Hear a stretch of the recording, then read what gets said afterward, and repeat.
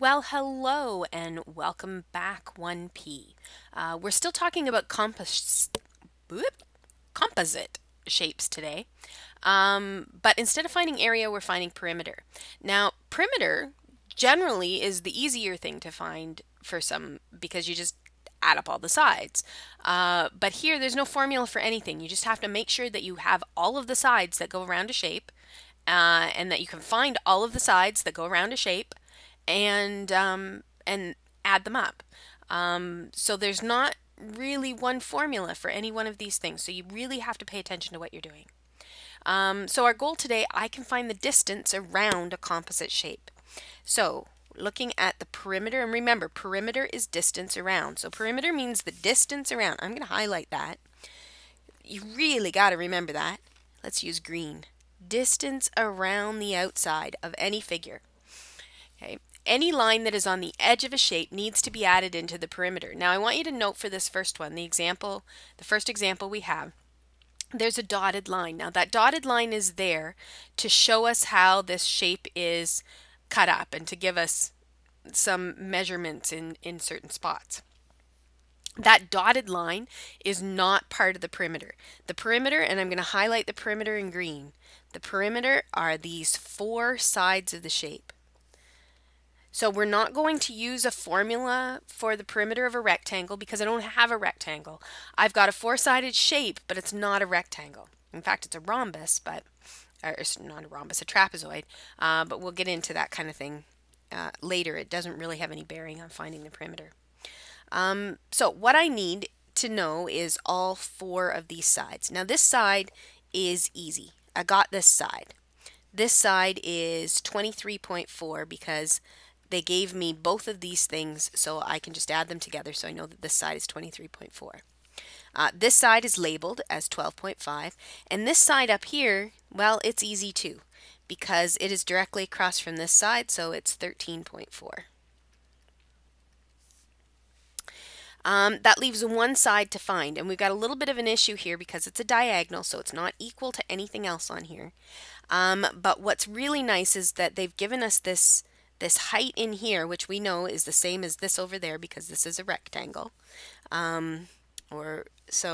This here is 12.5 as well, right up here. Now it's not part of the perimeter, but we are going to have to use it to find this because what we have here is a right angle triangle. So to find the third side of the right angle triangle, I have to go back 2 lessons ago and use the Pythagorean theorem.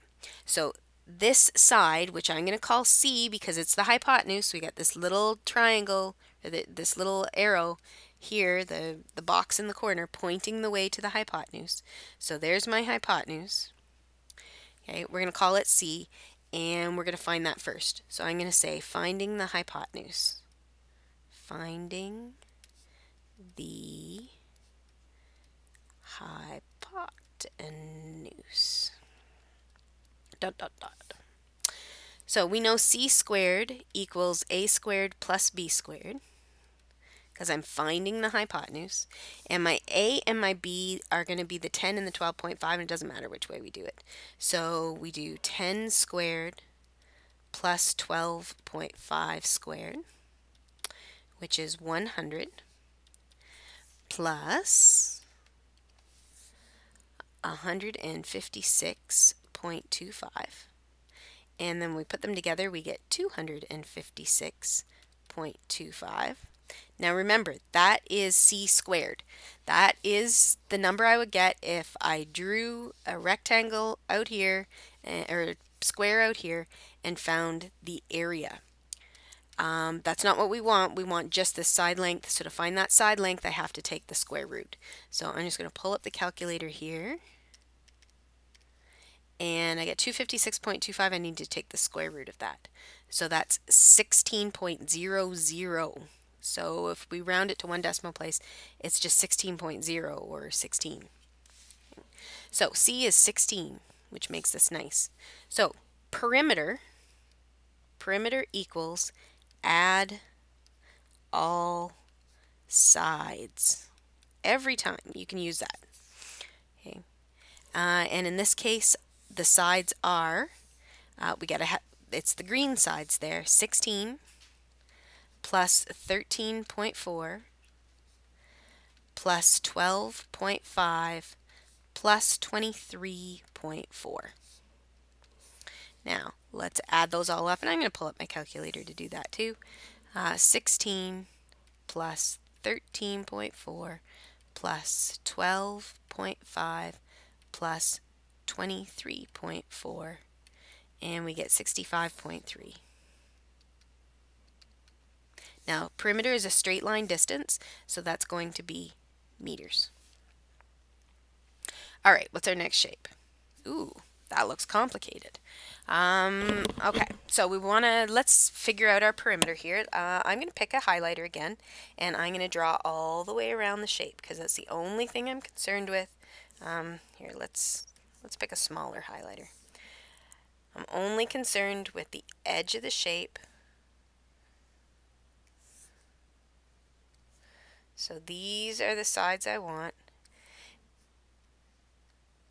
And that dotted line is not something I want.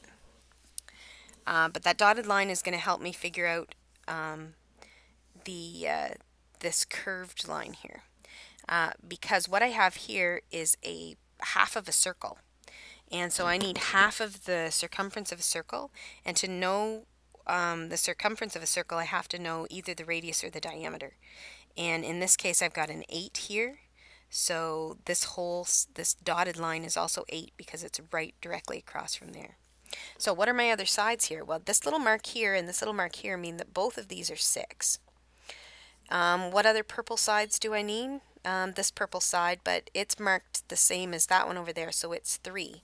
So I've got 3, 10, 3, 8, 4, 6, 6, and whatever this big loop is. Now this big loop is not 8. 8 is this across here, so I have to find this loop. And it is half of the circumference of a circle. So it's the outside of a semicircle. So finding this here, and let's call it x. So finding x. We know that x equals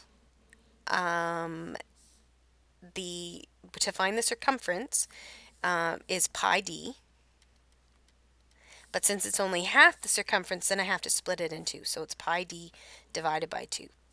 And since d is 8, we're going to go pi times 8 divided by 2. And I can divide that 8 by 2. I'm going to do that in my head because that's 4. So what I need is 4 pi because I can do that division before I do that multiplication. And that just means that I punch less into the calculator. And if you punch less in, there's fewer mistakes that you're going to make when you're button punching. So I need to do 4 times pi. And we're going to round that to 1 decimal place, so it's going to be 12.6. I know it says 12.5, but then I look at the next number and I see that that's a 6, so this gets bumped to a 6. So 12.6. And that's in centimeters. Now I just have to add them all up. So I say total perimeter equals, and we're just going to say add all sides. And what have we got here? Let's start over here let's start from the end of this loop so that we make sure we get them all. 3 plus 10 plus 3. So 3 plus 10 plus 3 plus 8 plus 4 plus 6 plus 6 plus, now my curved part that I found out was 12.6. Now I'm just going to add these up. I get a 10. I get 2 3s, so I'm just going to add a 6. I got an 8 and a 4 is 12. I get another 12 with the 6 and the 6. And then I get 12.6 equals 52.6. And that is in centimeters. Okay, what's our next one? The school athletic director wants to seed the field and replace the fence. So here's the field. There's a fence all the way around it, and we want to put seed on it. How many meters of fence should he buy? Well, let's figure out, is fence something that we want area or perimeter on? If we're talking about a fence, we're talking about the distance around. So we want to go around here. There's where we're going to put our fence. So that is perimeter. Now let's have a look at it. If we're looking at perimeter, basically we've got a straight section, and we've got another straight section down here, and then we've got two circular sections here. So I got a circular section here and a circular section here. So what I actually have is a circle and two lines that I have to worry about. Now the lines are both 50. The circle has a diameter of 30. So let's find the circle. Let's find the circumference of the circle. And the circumference of the circle is pi d. And d is 30, so this is pi times 30. Now there's no sense dividing it into two. I know these are half circles, but if I take a half circle here and a half circle here, they make a whole circle. So I might as well just leave it as a whole circle. So 30 times pi, 94.2. And now I have to add in the two 50s, or 100, right? So perimeter is going to equal, add all sides,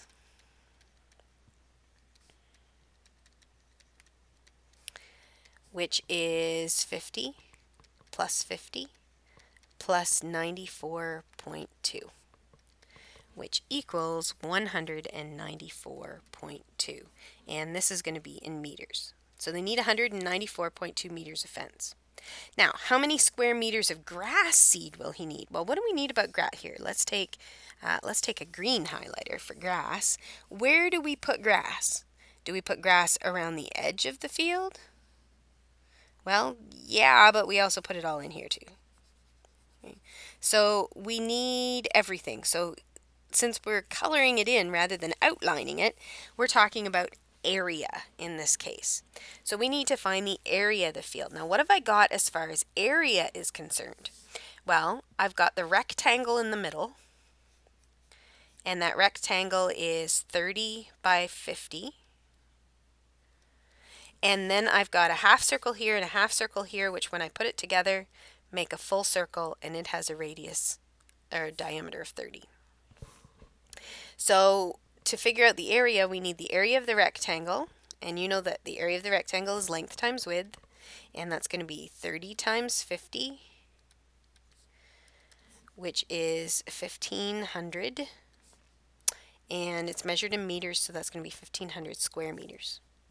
Now the area of a circle, if you look on your formula page, is pi r squared. So that's going to be pi times 30 squared. And 30 squared is 900. So I need 900 times pi.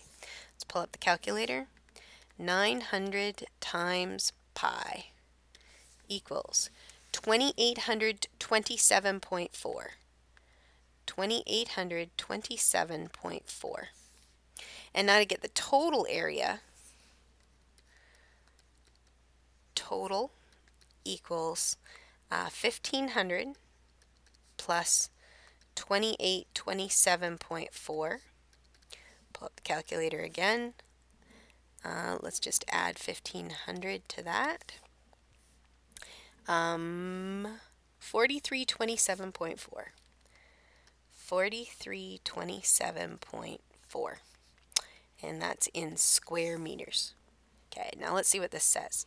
Seed costs $1.45 $1.45 per square meter, and fence costs $23.50 per meter.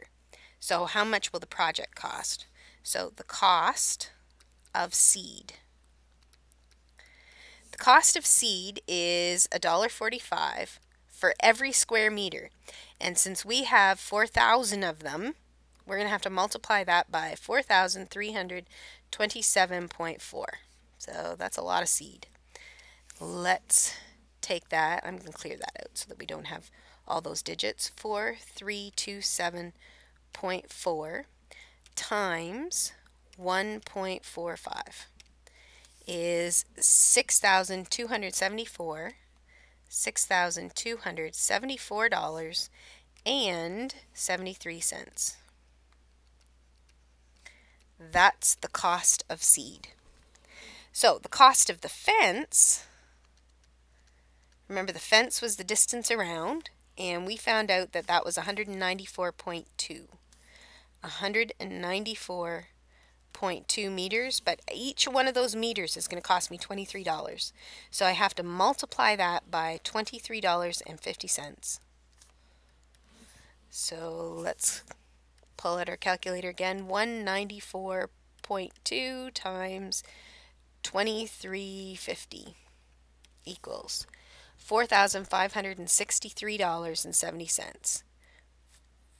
45.63 So the total cost is those two things added together. So it looks like $10,838.43 is the total cost, and we should have a concluding statement to that effect. So therefore, it will cost $10,838.43 for the project. And that completes this lesson.